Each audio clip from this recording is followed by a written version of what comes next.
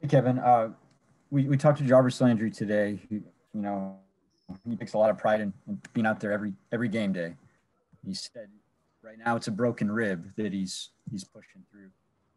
I'm just wondering, what do you think about Jarvis doing that and what it means in the big picture for the team in terms of, setting an example for other guys and just kind of, giving you the toughness that you want to have for your team?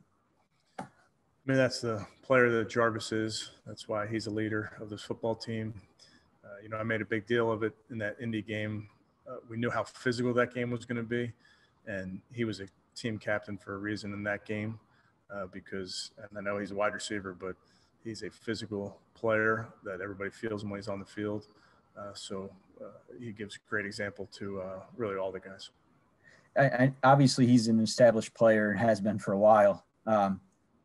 So you were well aware of him, but did you have an appreciation for that aspect of him, for the toughness, the leadership by example in that way, or did you really kind of have to be with him to know all that? Yeah, I had never met him, didn't know much about him. Obviously, I think that's until you're around guys and understand what makes them tick.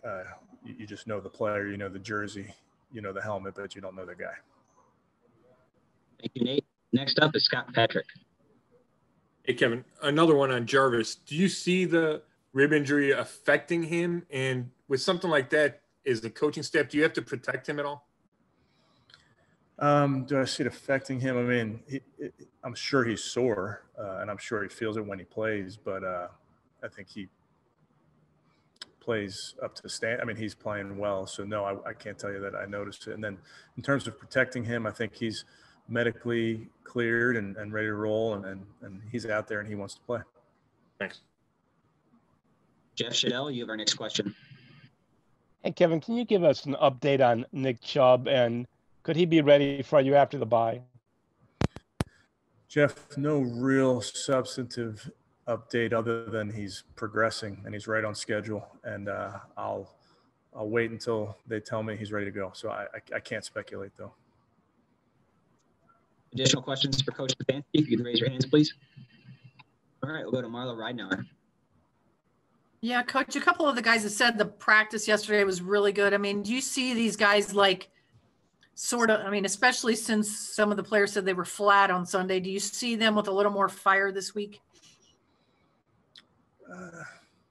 No, I mean, I think the guys are have been pretty focused throughout.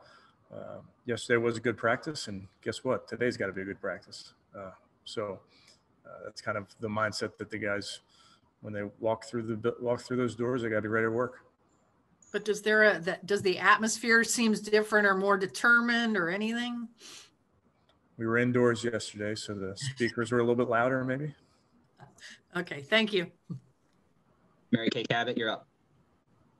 Looks like the Bengals defense is one that's in transition, and all the names that we're so used to hearing year after year with Gino and Carlos and those guys, they're kind of third down specialists sort of now to a degree. So what are you seeing now, maybe on film from some of the new guys that are in there, and what can you expect from their defense? Yeah, Mary Kay, they're playing a lot of players. They're rotating the linebackers in there. They're rotating along the defensive line. They're rotating in the secondary. So our guys really have to go to work this week and understand your opponent. Sometimes you play those teams where it's, the same 11 guys and the nickel comes in to replace the linebacker, but it's the same player. So really got to go to school. I think they have some linebackers that can really run, some young guys. So you're right. We got to see with their personnel changes if that's affecting their schematic changes, and we'll kind of see that early on in this game. Thank you. George Thomas, you have our next question. Hey, Coach, I was wondering what you if there was a difference in the Bengals wide receivers since that first game, and second of all, what do you think of T. Higgins' development since then? Yeah, I can't speak necessarily to the difference in the first game, but like I've said, I think it's a really good wide receiver core that they have at their disposal. They'll line up with 4 wide receivers at times. So they really want to utilize those guys, get them in space. They have big receivers, small, quick receivers. They kind of have a full complement of guys. And Higgins?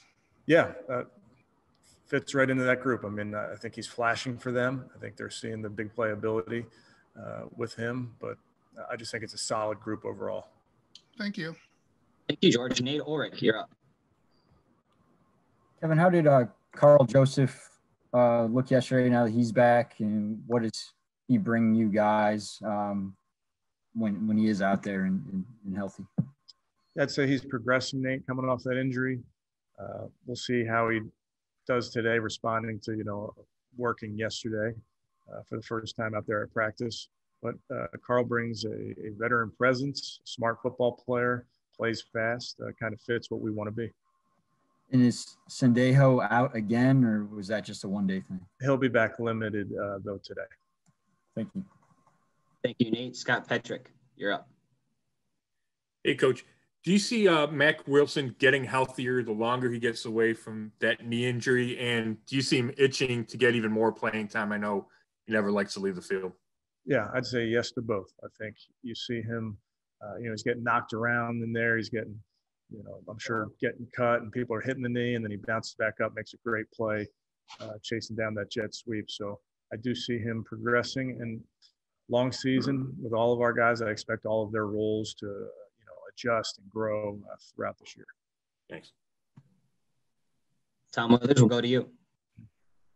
Thanks, Rob. Coach, I remember you being very praiseworthy of Joe Burrow after the first game. What impressed you most, given that was his first road game? Yeah, I mean, he kept firing. They kept coming back. He did a great job. They were 4 for 4 on fourth down, I think. I thought his pocket movement was really impressive for a young player. He stepped up, he slid right, he slid left. So he's a good young player. What have you seen in terms of the film over the last 5 weeks then where he's shown some growth?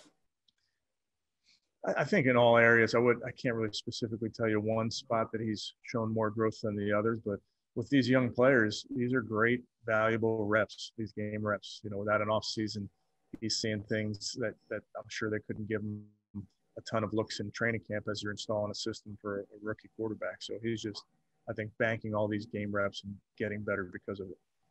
Thanks, Coach. Thanks, Tom. Mary Kay Cabot, you have our next question.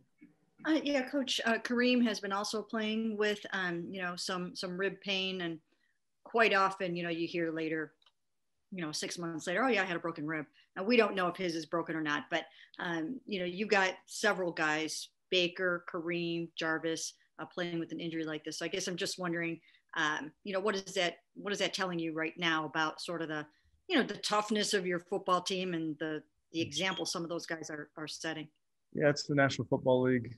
I think those guys get it. No one feels 100% in week 7 right now. So they're pushing through injuries. Some guys are just gritting their teeth and pushing through, and that's what you got to do.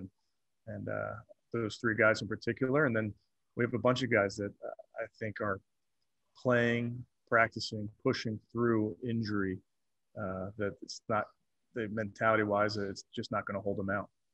Is this, like with Kareem, is this one of those things where if Nick were around, he might be, not asked to do as much, possibly?